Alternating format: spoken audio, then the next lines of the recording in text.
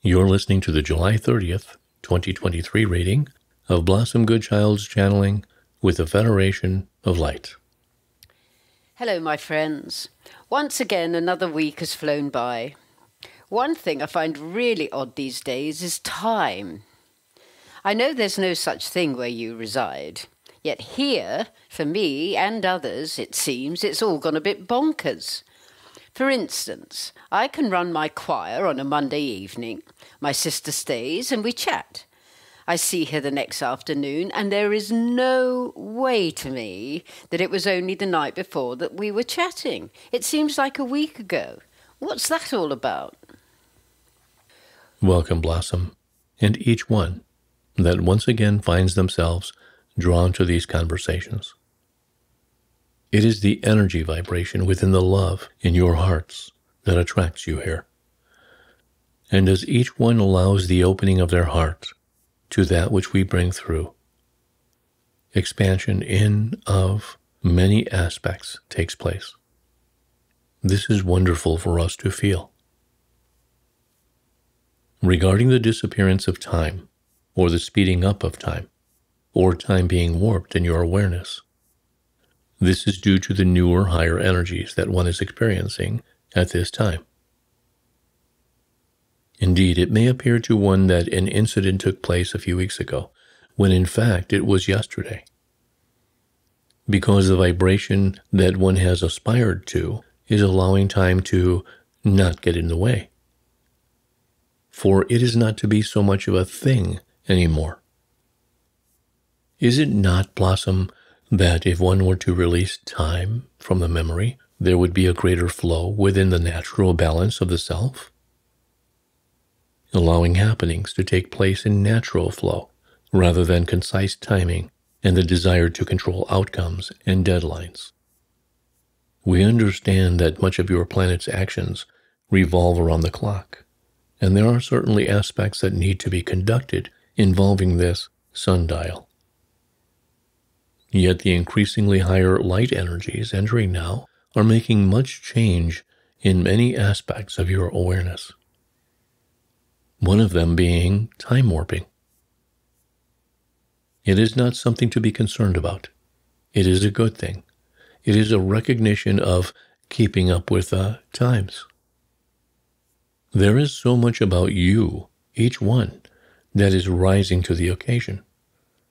Much that is very subtle and hardly noticeable, because it has integrated itself into your being in a gentle fashion and therefore caused no disturbance. Yet there are other changes, would we say, releases that can bring a full jolt to one's system and leave them quite out of sorts for a time.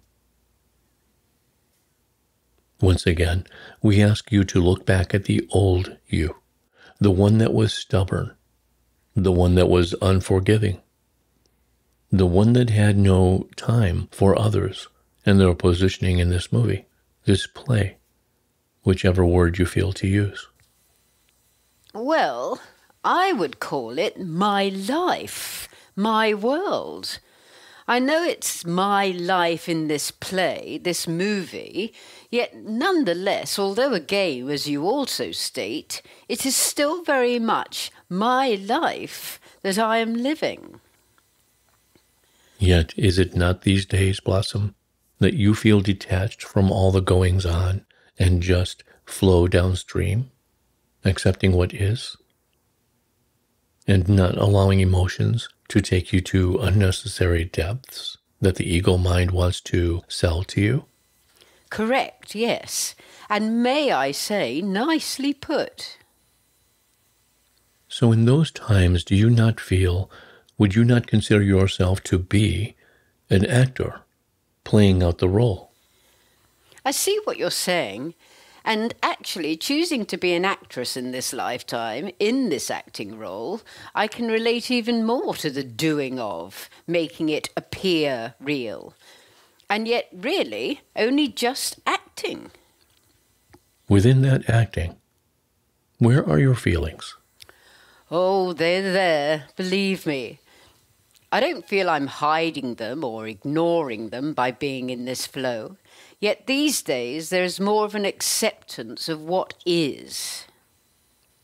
Where is there, Blossom? I can't really put them in a place within me.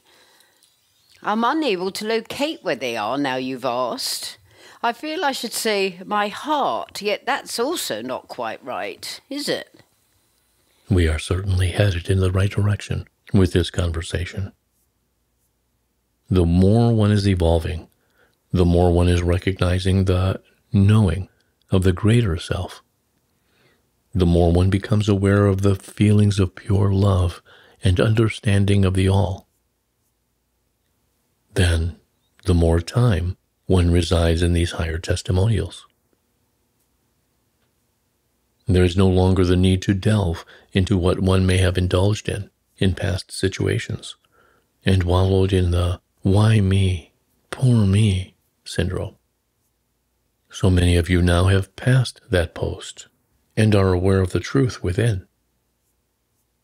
And within that truth, there is much letting go of the old indoctrinations and programs, which in turn lightens up, illuminates the newer version of you.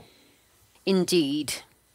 With respect for everyone's positioning on their journey, it is so much more obvious to those who have travelled far, for a long, long time and worn out many pairs of moccasins, the vast difference in souls who have so far not chosen for themselves to keep walking, those that settle and remain in the norm and do as they're told, etc., those that choose not to expand. In a way, as I say with respect to them, and I guess gratitude, it helps those who have to see how far they've actually come. And does it matter to you, Blossom, where those others are in terms of affecting you? Good question. On a personal level, I say each to their own, none of my business, send love in the knowing that they're on their own path. On a grand scale level of lifting the planet, some feel frustrated that others choose to remain as they are and not involve themselves in this exciting awakening. Some feel? Do you feel frustrated? Nope. It is what it is. They are who they are, their choice. Some feel that those who have buried their heads in the sand are hindering the process of ascension. Are they? If you or anyone else feels the answer is yes, then they are.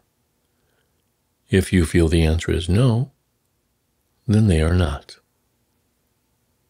You see, Blossom and all present, your life is your life. How you choose to live your life is your decision. How you choose to think about anything is your choice. This is your life in your world. You make your choices. You think how you choose to think. That is your privilege to do so. So in that sense, there's no right or wrong, and I do mean in that sense, as opposed to going down rabbit holes of right and wrongness. Correct. You were given a brain, given tools to think. What a gift. Yet, most of all, you were given free will to choose how to use this gift. You are not robots. Yet. Blossom, knowing the power of love, knowing the power that is love, is the ultimate experience one can have.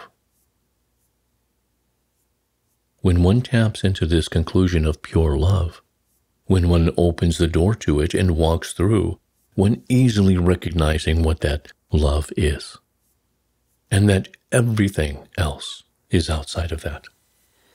Not within it. Let us say that love is the paddle and everything else is the ball. I knew you'd bring pickleball into it. I'm addicted. We are aware of this, Blossom, and are thrilled. The exercise is benefiting you greatly, and therefore upping your game on all levels. I know. So, the paddle is the pure consciousness, and the ball is everything else. The paddle hits the ball, and the ball sets off on the trajectory of intent. And we either score the point or we don't. And it doesn't matter, for it is just a game. I guess the biggest quandary for most of us is, we know this, we get this, we're more than willing to open the door and walk through, yet we don't seem to be able to. What is it that stops us from getting to that place that we all want to be? Time. That's a joke, right? No, yet we were hoping to amuse. As opposed to confuse. Blossom, in your world, in this moment, you are programmed and conditioned to time. Yet, as most people understand, it does not exist. For we know everything is happening at once, even though we may find that hard to comprehend. Precisely. It does not matter that you cannot comprehend it, for nothing matters. I am indeed amused, because I can feel that you're amused also, by popping in such depths of wisdom that you have spoken of in the past, such as nothing matters, and happily blowing our minds. Or stretching them into the knowing that you already know. You may think we are talking in riddles, Blossom, yet we are not. These are facts. If it was to be at this time that everyone was able to walk through the door just like that, everything would change. The divine plan would change. Is it not changing all the time? Certainly not the outcome. Strategies, perhaps. I know there is so much that we are unaware of regarding this plan. Yet truly, at the end of the day, that doesn't matter either. We know what we came to do, and many of us, so many of us, are doing the best we can to fulfill that joyful task. And for now, that is all we need to know, and just get on with it. We couldn't have put it better ourselves, Blossom. Thank you. In gratitude, in loving service, I am. Please may I ask you all to send prayers to my dear friend Susie Ward, who channels her son Matthew. She's experienced a heart attack, and your love and healing blessings will help her enormously. We love you, Susie. Get well soon.